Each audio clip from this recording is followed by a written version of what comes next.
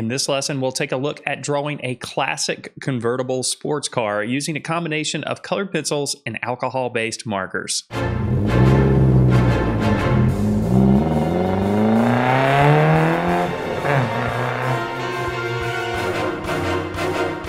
Hello there everyone, Matt here with thevirtualinstructor.com, and in this lesson we're going to take a look at combining alcohol-based markers with colored pencils to create a wonderful drawing of a classic sports car convertible.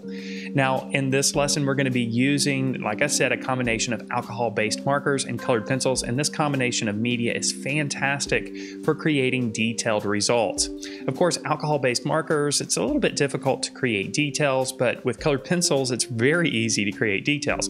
On the other hand, colored pencils take a while to cover large areas, but markers can cover large areas in a very short period of time. So we're going to combine the best characteristics of each of these wonderful mediums together to create a wonderful drawing. Let's go ahead and dive in and take a look at the materials we'll be using. In this lesson, we'll be working on Canson Marker paper. Now, this paper is specifically designed for marker applications, but of course it can also accept colored pencil applications. I'll be using Prismacolor alcohol-based markers for this drawing. It's important that you use alcohol-based markers. Water-based markers are not going to behave the same way, and you're not going to get the same results. For the details over the top of the alcohol-based marker applications, I'll be using Prismacolor Premier colored pencils. These soft, wax-based colored pencils are excellent for creating solid applications of color, and they're excellent for layering as well. We'll start here with a loose sketch on marker paper, and in this case I used a light board to transfer the reference photo that I was working from onto the surface. Now, even with a light board transfer, you're going to still need to go back and add additional details and make some alterations. So here I'm adding a few more details here before we begin with the marker and colored pencil applications. You don't have to be super accurate with all of these details since we're going to be rendering them with the marker applications. And speaking of marker applications, we're now ready to start adding our first applications of color. And obviously this is a red car, so we're going to use a variety of different reds here to begin with. And we're also going to make sure that we leave open spaces for the highlights. Of course, this is incredibly important as well. So the first color we're adding here is poppy red, and you'll notice I'm going back over the top with an additional application of this same color in areas. What this is going to do is basically intensify the color and make the value just slightly darker. You can see that we're doing this mainly in the areas where we see shadow underneath the front of the car, and of course underneath the back of the car and along the side of the car as well. Now, even in the highlighted areas, we do see a little bit of a transition of value. So we're seeing some areas that are a little bit lighter red. So for this, we're going to use a bit of blush pink. And just as we need to add some lighter versions of our red, we also need to add some darker versions of our red as well. And for this, we're going to add a bit of crimson red, which is slightly darker and leans a little bit more towards a purer red when compared to our first color, the poppy red, which is a little bit more orangey. So of course we're going to address the areas where we see some clear differences in values, some darker values, but we can also make some of these values a little bit darker using a variety of different grays. As you can see, we're doing some work here on the seat inside of the car, of course after layering a bit of poppy red. In this case, we're using a bit of 70% warm gray to make these values nice and dark. We're also going to use 20% warm gray as well, and you can see that we've used this on the back side of the seat, right behind the seat of the car, and also on the steering wheel. And then we're following this up with a bit of 50% French gray, which is a warmer gray as well. We'll go ahead and add a bit of color to the tailpipes here, which are actually on the side of the car. And for this, we're going to add a bit of our warm gray 20%. And then we're going to carry this color over to the front grille as well, just adding bits of color here. This is obviously a very light application. As I mentioned before, we're going to continually darken the values throughout the process. We'll go ahead and add a bit of this gray to the headlights as well. There are a variety of colors here. You can see here that I'm adding a bit of blue as well. This is light cerulean blue. There are just a hint of a couple of colors here in the headlights. You can see we're adding a bit of yellow too. In this case, this is the color cream. It may seem strange that we're adding a bit of color here in the headlights, but if you look closely at reflective surfaces, you'll notice that they reflect the colors around them. And in this case, this consists of yellows and blues. We'll go ahead and start darkening up some of the shadows around each one of the wheels and underneath the car using a variety of grays here. We're going to be using both cool and warm grays here, and you can see a clear difference between the warm grays and the cool grays.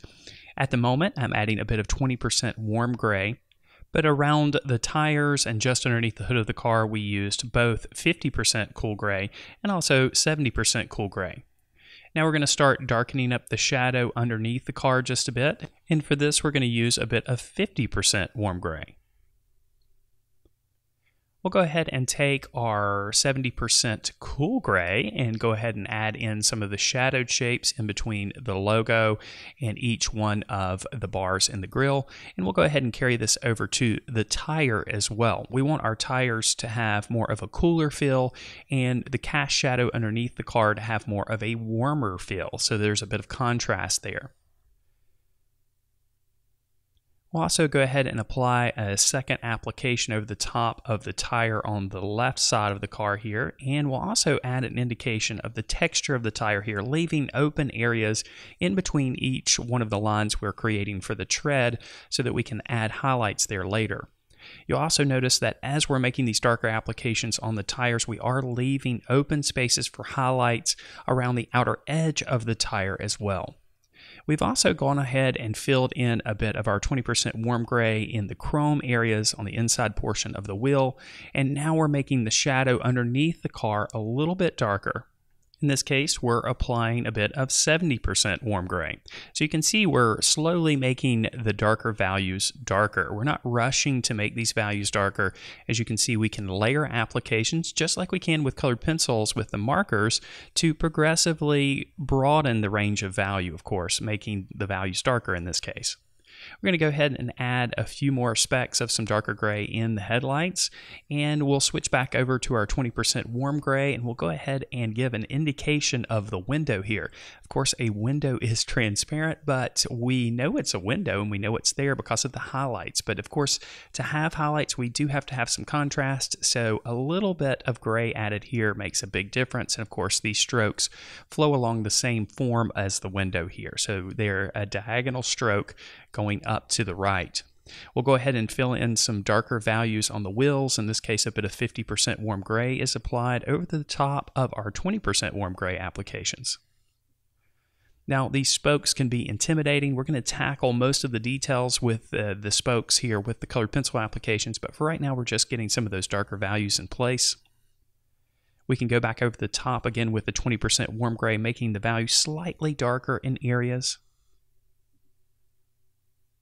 And now we've basically created an underpainting with our marker applications, and we're ready to start defining some of the details and refining some of the colors here with colored pencil applications. We're going to start here with Poppy Red. Now, of course, this is a Prismacolor Premier colored pencil, so a lot of the colors match the same colors as we used with the markers. You can see here that once we get our initial applications with the Poppy Red in place, we can go over the top with a bit of white to pull out some of those highlights, and we can also make some of the shadows a little bit darker here.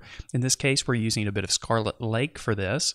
And of course, we can begin refining the details, like the contrast that we see around the edge of the headlights. Here we're using 70% warm gray for this.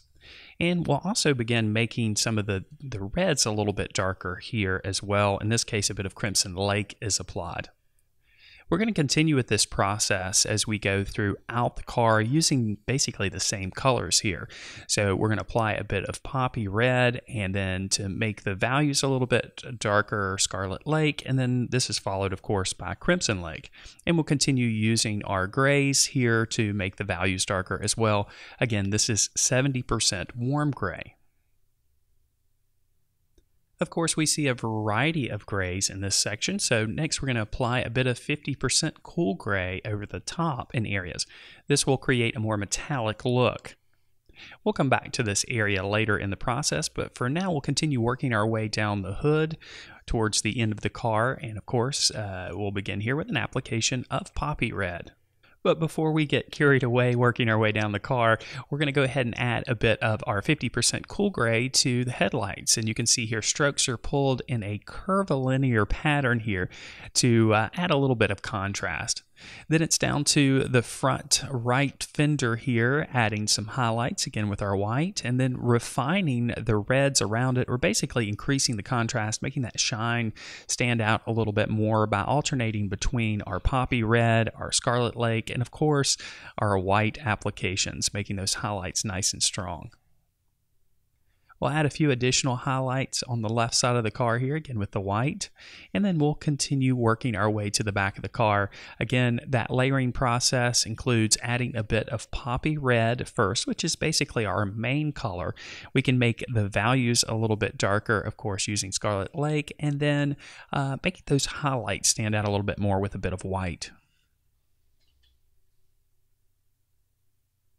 One of the nice things about wax-based colored pencils is we can just apply colors over the top and it slightly affects the value. You're not going to be able to cover over the top of applications completely once you have some colored pencil material on the surface, but you can alter the value slightly, which is really nice. You can see here now we're increasing the contrast on the headlight that's closest to the viewer, again using 70% warm gray to make those values dark. We'll go ahead and add a bit of color to the logo here with a bit of blue. More specifically, this is violet blue, and then it's back to the headlight again, increasing the contrast here with an additional gray. In this case, we're applying a bit of 70% French gray, which is a warmer gray that will broaden the variety of grays that we're using here in both the headlights and throughout the drawing. After refining some of the headlights on the hood, on the upper edge of the hood, we'll continue working our way down the back side of the car. Again, this process is a slow process, but it's important to take your time and be patient here as we're applying the variety of reds that we've used throughout the process. And then, of course, we're going to go back and pull out some of those highlights with a heavy application of white.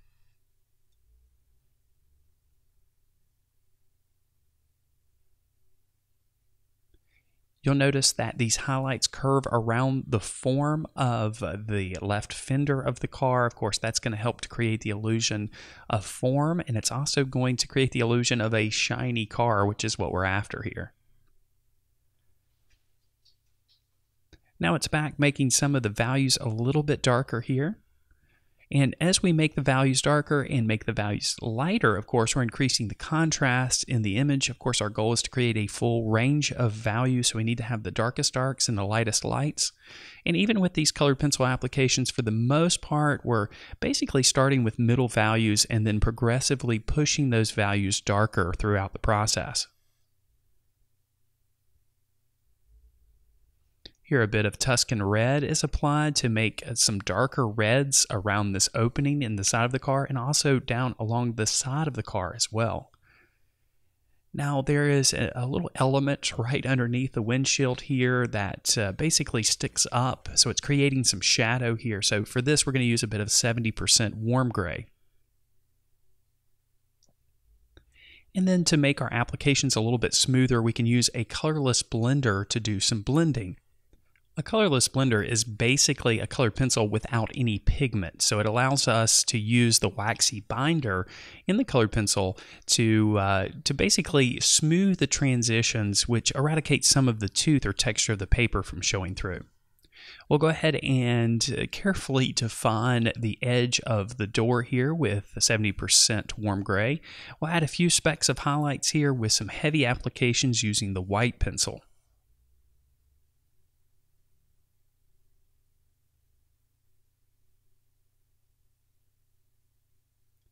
Now we'll address the seat inside of the car. Here again, we're going to start with poppy red. We'll add a few highlights with a bit of white.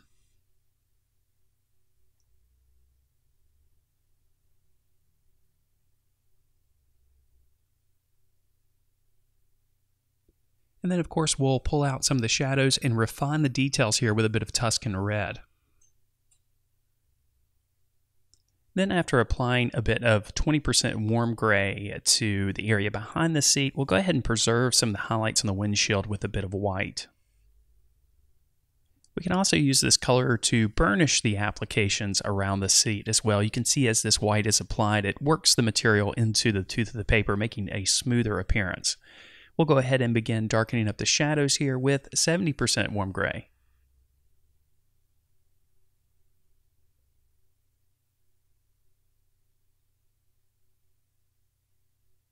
We'll also apply a bit of the 70% warm gray to the steering wheel as well.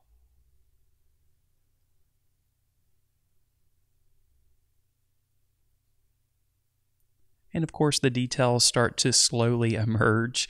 We'll go ahead and apply a bit of the colorless blender here to smooth the applications. Again, even though this marker paper doesn't have a very heavy tooth, the tooth is still evident, or the texture of the paper is still evident when we make colored pencil applications over the top. So using that colorless blender or white or a cream can really make those applications nice and smooth. We'll apply these same grays to the mirror. In this case, a bit of 70% warm gray really increases the contrast and brings out the details. And then we'll carefully define the outer contour of the window here with this same color. We need a bit of contrast between it and the background, of course, since we're going to be leaving the background white.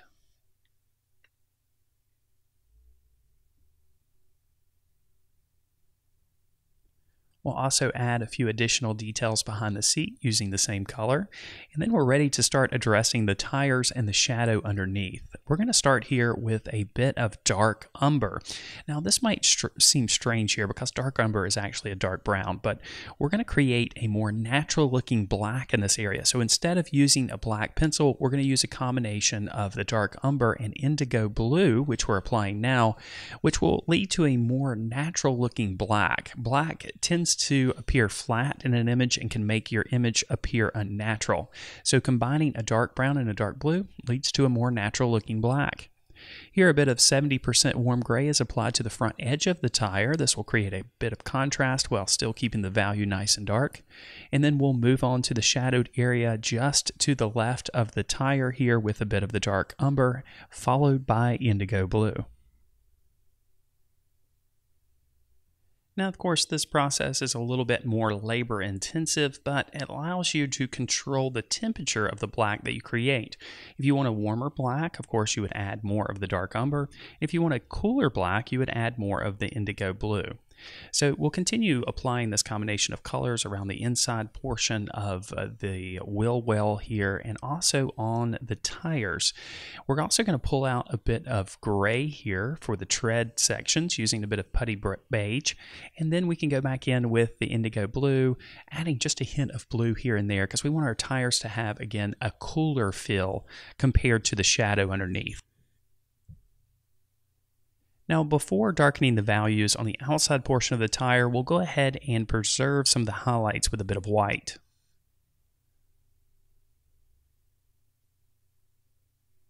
And then we'll begin applying our combination of dark umber and indigo blue to make the values nice and dark. And of course, we'll work around the highlights so that we create the illusion that we're after here. We'll also add a bit more of the putty beige here to make these whites a little bit more toned down and give them more of a natural appearance. And then we'll simply repeat this process for the rear tire. Again, we'll start with a bit of white to preserve the highlights, and then a combination of dark umber and indigo blue to create a natural looking black.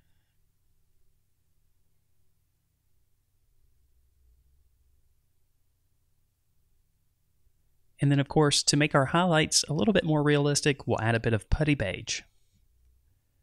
Now we'll move on to the tailpipes, again, which are on the side of the car. We'll start with an application of cool gray, 20%. And then we'll add some hints of shadow using 70% warm gray.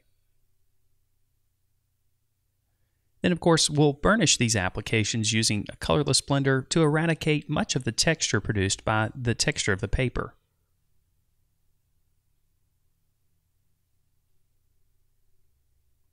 After adding a couple of subtle details to the exhaust pipes using the 70% warm gray, we'll go ahead and increase the contrast by darkening the shadows around it using, again, our combination of dark umber and indigo blue.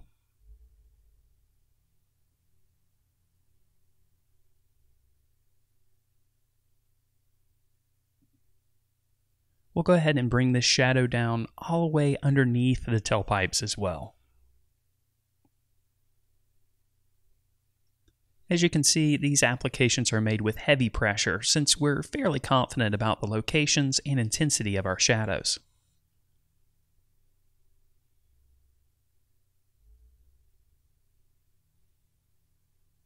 Now we'll move on to the shadow right underneath the front part of the car, and here again we'll apply a bit of dark umber initially.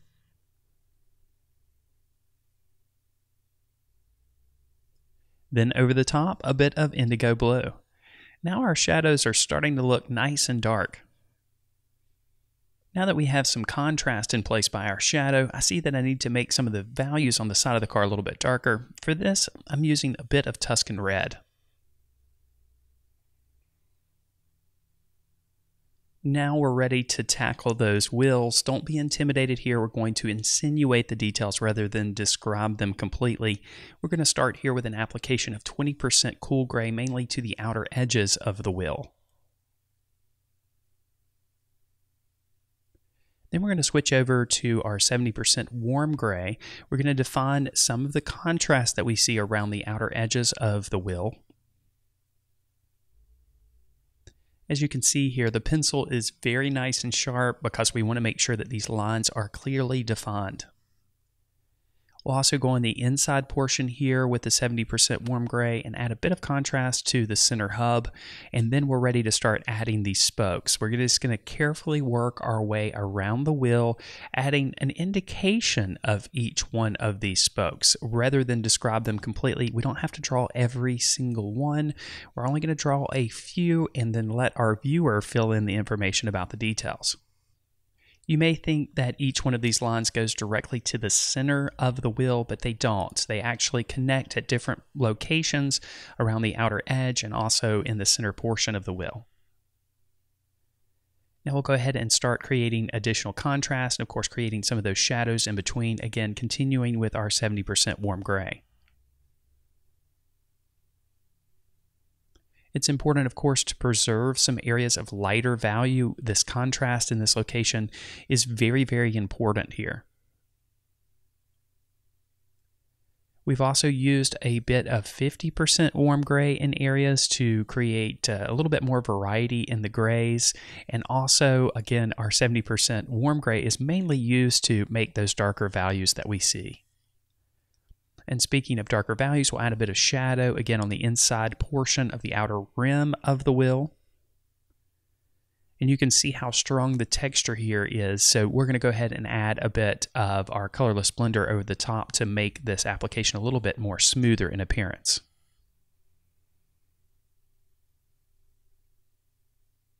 To add even a little bit more variety in the grays, we're going to add a bit of 70% cool gray in areas as well. You can see that this is a darker gray like our 70% warm gray, but it's slightly different. It's definitely a cooler gray.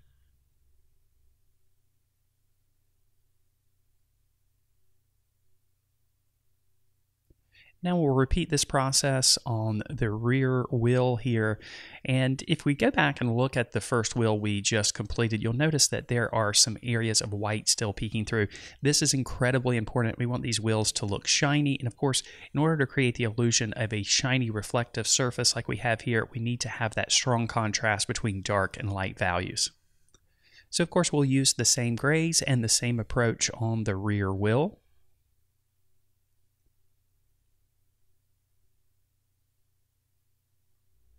And now we need to make some alterations to our logo on the front and the front grille. The details are there, but they're not really very well defined. So we're going to go back with a variety of grays and also our combination of dark umber and indigo blue and just clean up this section.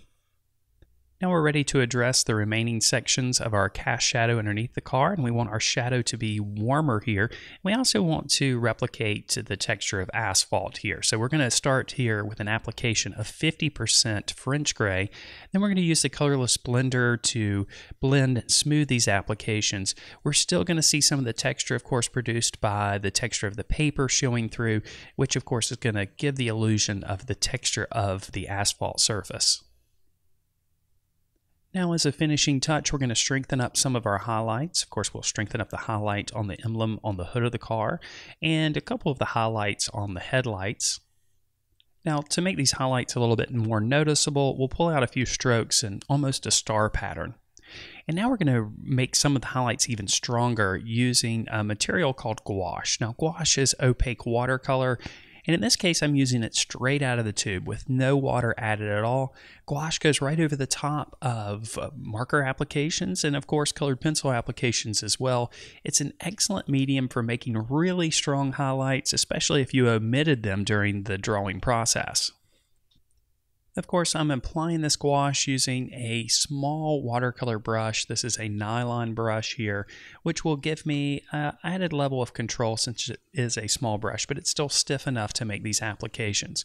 You can see here we can enhance any highlights that we wish. In this case, I'm enhancing the highlight on the front headlight. And again, just pulling out somewhat of a star pattern to make this highlight a little bit more noticeable. These highlights make a huge difference and, of course, make the body of the car look a bit more shiny. Now, of course, these strong highlights exist in various locations throughout the drawing. You can see we've added a bit of a stronger highlight on top of the door handle. And we also see several highlights around the bottom side of the mirror and the back end of the car as well.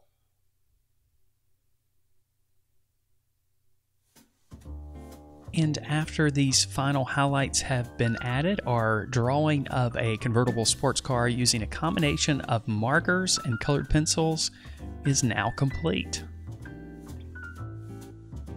Thank you so much for watching this video. I hope you enjoyed it. I hope you were able to pick up a couple of things here and there that you can apply to your own drawings. If you're new to the channel, I suggest that you subscribe. We cover a broad variety of drawing and painting mediums and subjects here. If you want to check out 3 of our course videos and ebooks, you can do so as well. I'll leave a link in the description below this video so you can go check those out. And if you want to check out our comprehensive membership program, which includes a variety of drawing and painting courses, which includes videos and ebooks. We also have weekly live lessons and our stored vault of recorded live lessons. There's weekly critiques as part of the Members Minute and also a year-long curriculum for visual arts teachers. You can check out our membership program. Again, I'll leave a link in the description below. Thanks again for watching, and as always, I wish you all the very best in your artistic success.